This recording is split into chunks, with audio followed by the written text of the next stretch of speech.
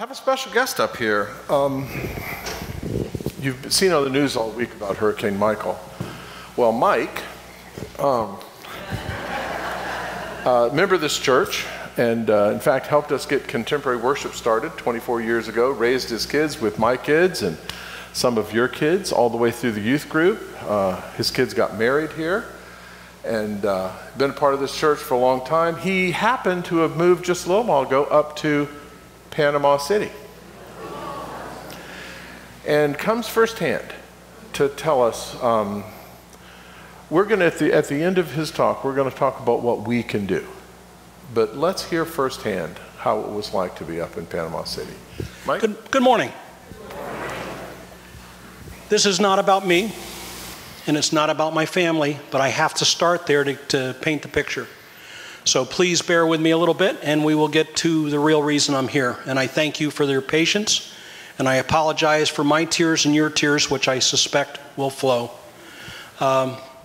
We moved up 7 weeks ago. We lived in Bradenton for 15 years after being here and loving the building of this church and watching it grow to what it is today, and I thank you for being part of that. I know this church and the people that it draws and the heart that it has.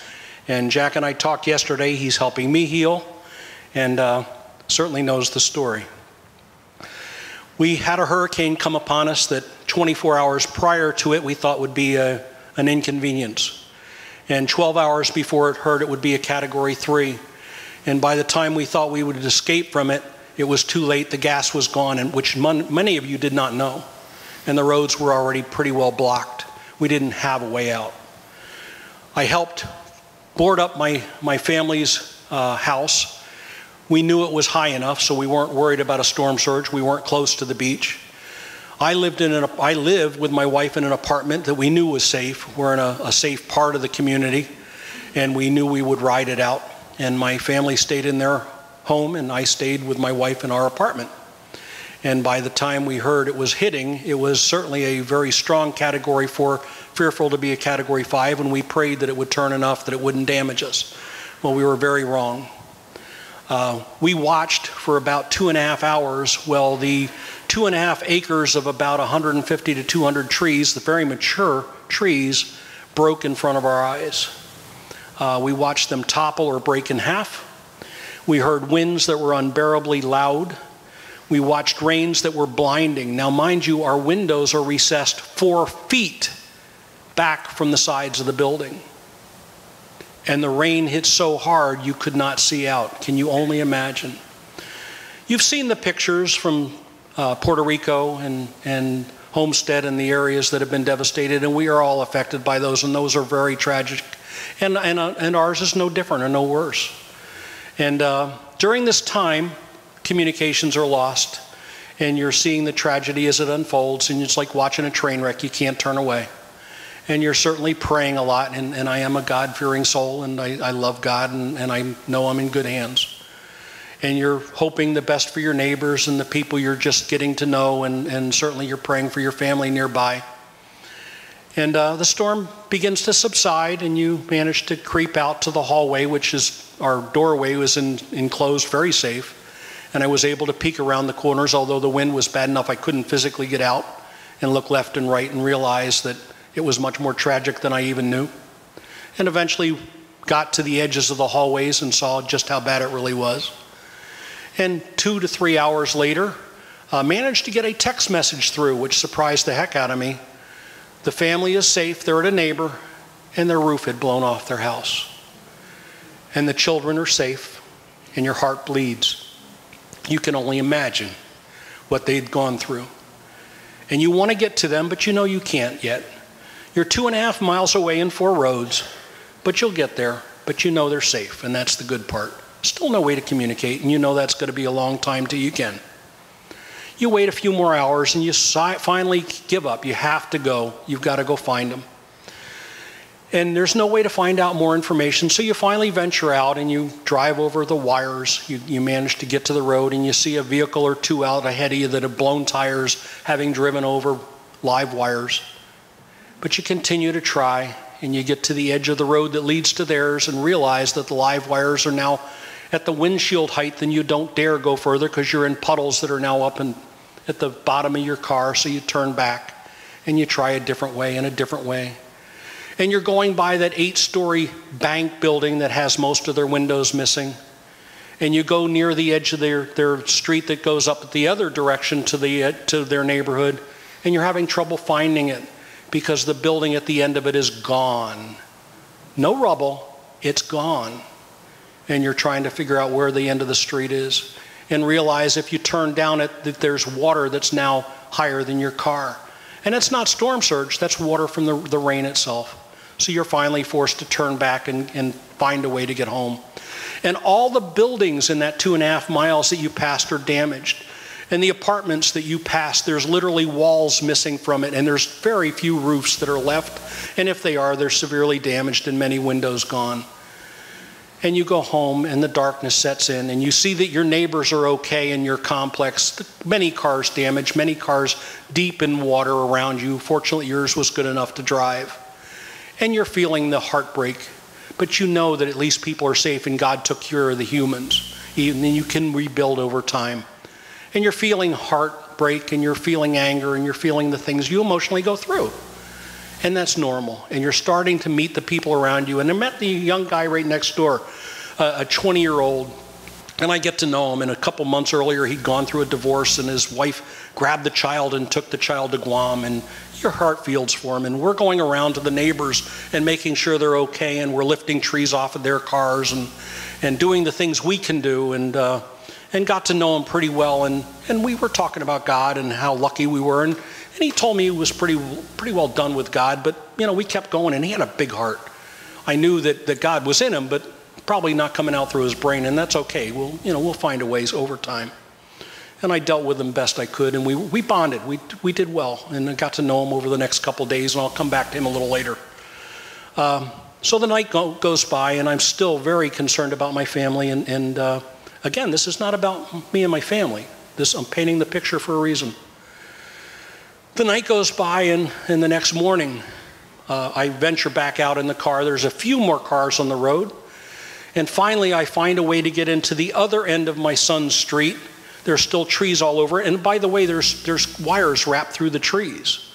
So everyone you come upon, you take a risk of what you're doing. And I finally found a way to move one of the trees far enough I could get a car at least through part of the end of his street. And my wife is with me on this one.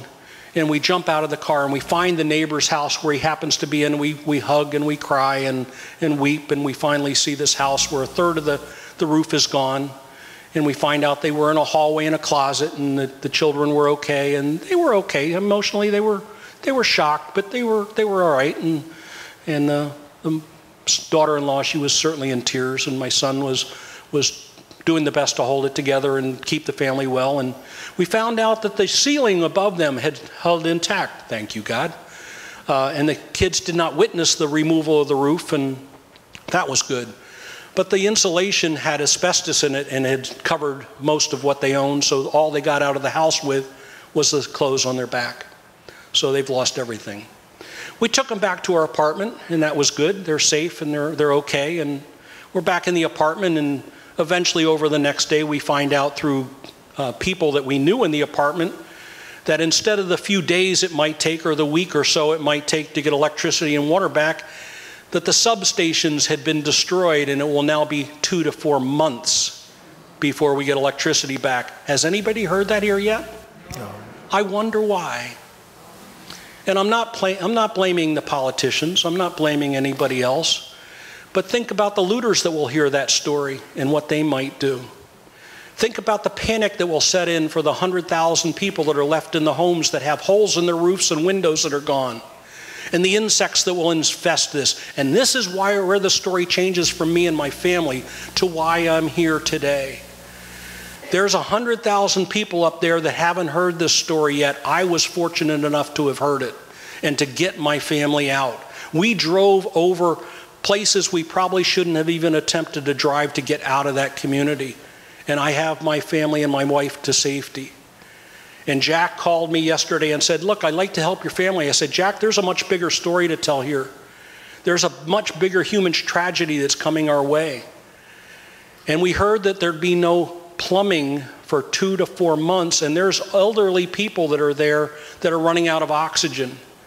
There's children there that will run out of food and diapers and all the things that will keep them healthy. There's bugs and critters running into buildings that have no way to cover windows and holes in roofs that are happening right now. And yes, there's help coming from all over the country. There's charity coming from everywhere, but it needs to come fast and furious. And the story needs to be told, and it can't be told too quick because looters will come in there. And nefarious people will certainly take advantage of the situation. But it needs to be done, and it needs to be done smartly and wisely. There are people in this room who are contractors. Find some way to teach the people up there how to look out for crime, for people that will come in and take advantage of the situation. Find ways to cover those holes in windows quickly to prevent permanent damage to what can be resurrected. The businesses that are there will be damaged, and I know business well enough. I'm a businessman and have been for almost 50 years. Unfortunately, the businesses will move out and the jobs will be lost. And we need to save some of those people.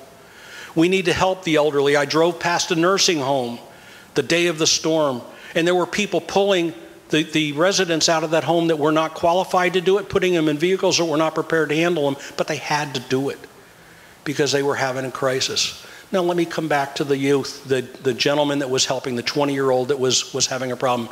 The last night we were there, he was drinking rather heavily. He was helping his grandmother that lived in the apartment, even though he himself was going for a life crisis. 1 o'clock in the morning, we heard what we thought was a gunshot.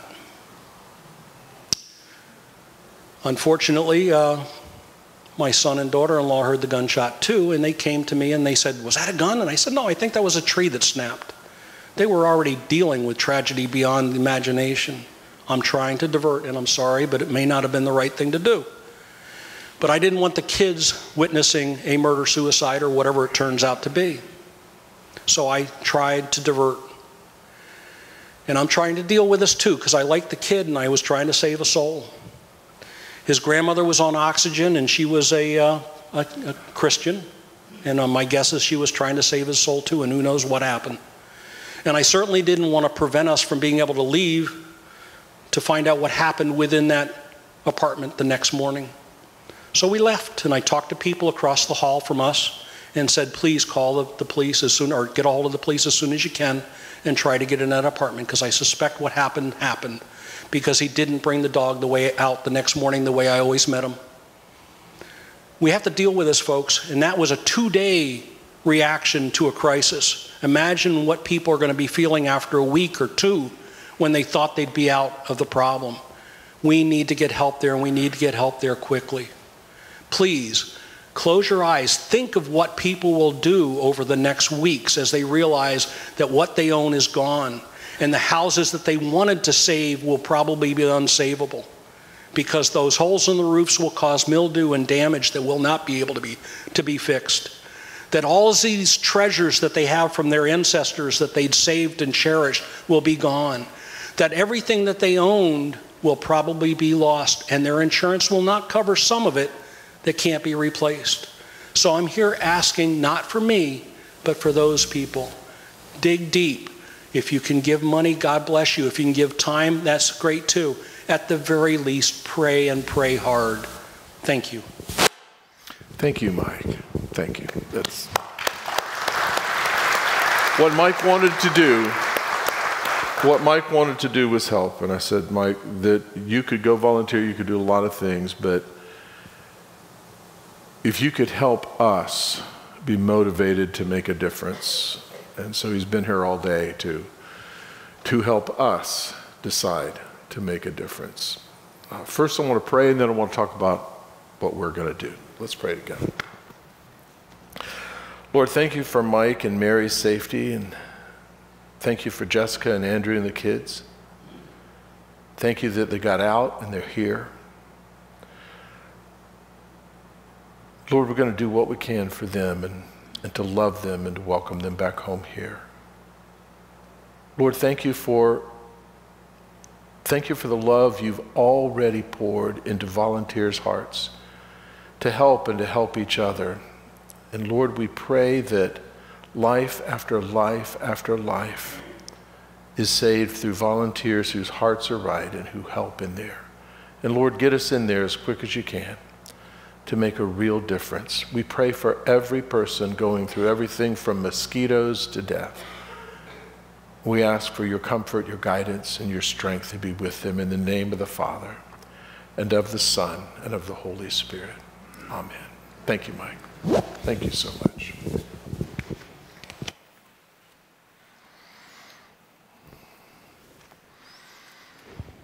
So what are we going to do? One, you have special offering envelopes. Some of you of testing. You have special offering envelopes. Some of you already found them. And find one of those and take it home and pray over it. First thing we can do is we can, over the next 2 or 3 weeks, we can decide what each of us can give and how we can. If you don't have that, if you don't have some money with you, and you may not be prepared to give at the level you could if you pray about it and think about it, take that envelope home, put it on your table, and think through what you could do to make a difference. 1. 2, the United Methodist Church is different than all other churches and missions.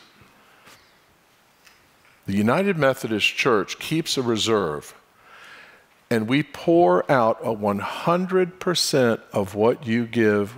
When we send it there, 100% goes there, because we handle all the administration, we handle all the offices, all the staff, so that if you give $1, $1 goes to Panama City. Now, we're going to send some of this special offering immediately out there. We're going to help some families we know that are there. And my friends, we're going to equip volunteer teams. But what I want you to hear about the Methodist Church is we get in and we're first in. And we're first in with water and with batteries and with tarps to make a difference. First, from our what I call first responders. These are trained first responders, and they'll be going in as soon as the area opens up. Then the next thing we'll be doing is we'll be organizing teams. Able-bodied people to go. We typically do 2 things. We typically take Sawzall and cut out drywall and then bleach spray, and we spray all the walls that got wet. And the other thing we do is we take tarps and we cover roofs, and we make a real difference. That's our hands-on. So we give. Our Methodist Church gets there quick, and then we organize teams to make a difference in our lives. Now, of course, we want to pray for the people going through this trauma. I want to tell you that when you see trauma and you hear all week about people going through trauma, it brings up the trauma that you're going through too, because many of us are going through trauma right now. And when we see trauma, it brings up the trauma in our own lives. We know the scripture says, "Yea, though I walk through the valley of the shadow of death, I will fear no evil." For why? Thy rod and thy staff, they comfort me. Thou preparest a table before me in the presence of mine enemies. Thou anointest my head with oil, my cup runneth over. Surely goodness and mercy shall follow me all the days of my life, and I will dwell in the house of the Lord forever. Listen to this assurance from God. When you pass through the waters, this was the scripture for today. This is the scripture. 7 weeks. The music was planned almost 2 months ago. The magazines that announced all these subjects were for this day. This is the scripture for this day. When you pass through the waters, I will be with you, and through the rivers they will not overwhelm you. When you walk through the fire, you shall not be burned, and the flames shall not consume you. My friends, Christians seek all through their lives to draw upon a power greater than themselves, to rise in the moment of tragedy to faith. Now, the philosophers of old, have a way to guts through it, and that's the shallow end of the pool. Let me lift up the shallow end of the pool first.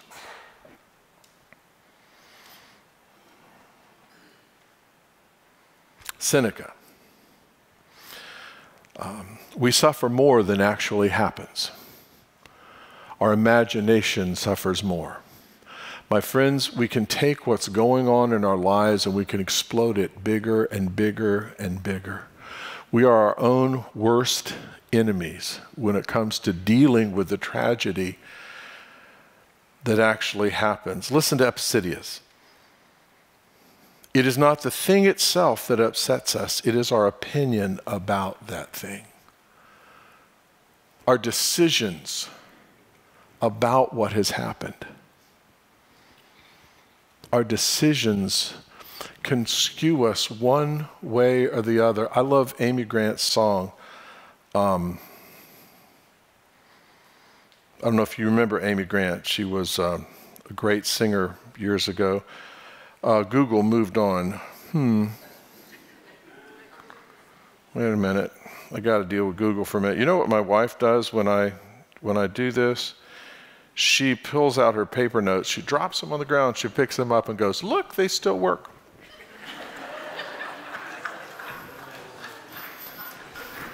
Yeah, I know. You guys are big fans of Sharon's cynicism. The same sun that melts the wax can harden clay. And the same rain that drowns the rat can grow the grain. And the mighty wind that knocks us down, if we lean into it, will drive our fears away. My friends, we have a decision in times of trouble. We have a decision to make, and it's a faith decision. Does this destroy me? Or does it make me harder? Jeremy's wife, Kim, sang a song that was just so that just so amazed me. If the storm gets bigger, we sing louder. That was an amazing song. She sang it today. My daughter sang a song over there with Kim. Lord, keep my head above water. Don't let this drown me. So I want to go from humanism to pure Christianity. Humanism says you have a decision to make. Is this going to destroy you or is it going to guts you up? But my friends, Christians go one level deeper. We go one level deeper than I can guts up, and this can make me stronger. And Nietzsche, what doesn't kill you makes you stronger. We Christians go one level up. We trust in a God who will not leave us comfortless. We trust in a God, when you pass through the waters, I will be with you. We do not suffer alone. We do not find our faith alone. We do not make decisions to be made harder and stronger by this alone. There is a God who will not leave you in your trouble. There is a God who will not leave Panama City, who will not leave Mexico Beach. God will work through hands and hearts, including ours, and we'll get up there with cutters, insect repellent, and chainsaws and sawzalls and tarps. We'll get up there with a special offering that you'll bring. But God will also work in the hearts and minds of those people. Because good people do three things. One, good people do for others in times of trouble. When strong Christians face times of trouble, they look around. What happened with Mike? Faced times of trouble. What was his first response? I got to get to my kids and grandkids. His first response in trouble, I got to find my kids, I got to find my grandkids. Good Christians get up out of themselves in trouble and help others. Two. Good Christians find a God that will not let them go and believe in Scripture. Let me read it for you again. When you pass through the waters, I'll be with you, and through the rivers, they will not overwhelm you. Listen to that powerful statement from God. If you're going through trouble, listen to that powerful statement.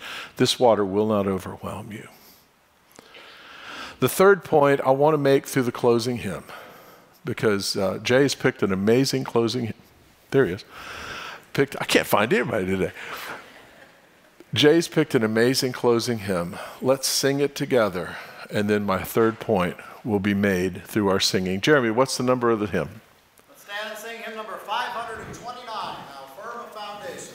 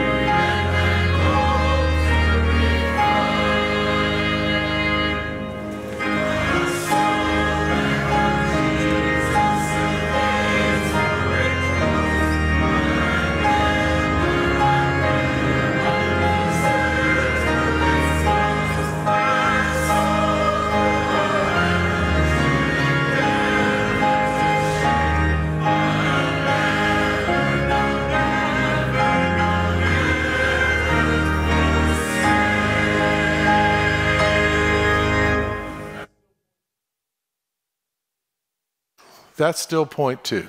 Point one, good Christians in times of trouble look around for who they can help. Point two, God will never forsake you, and good Christians hang on to that like an anchor through every storm. But what is point three? The hymn said it better than I could.